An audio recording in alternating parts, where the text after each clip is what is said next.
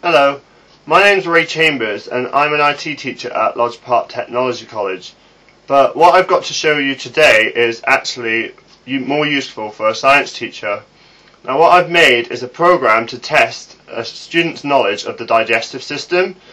Now once you step in front of the program, you'll notice some tweezers moving around. Now all you need to do is move your hand to the answer and the cursor will change.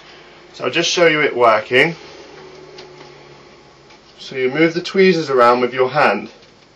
So say for example I wanted to choose the liver first.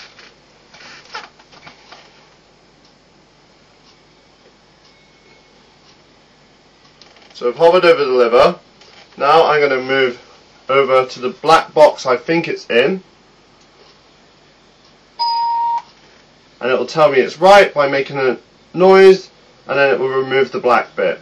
Now if I, for example, choose the appendix and try and put that over another answer, it will tell me it's wrong and then go back to the tweezers. Now I'll try and do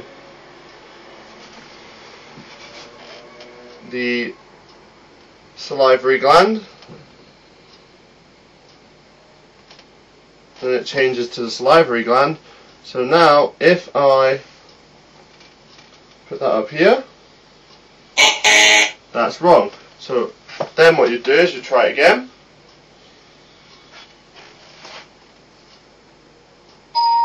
And there's your correct answer. If you're looking to download this, the address of my blog is in the bottom left hand corner, and I will put a link to the source on my blog.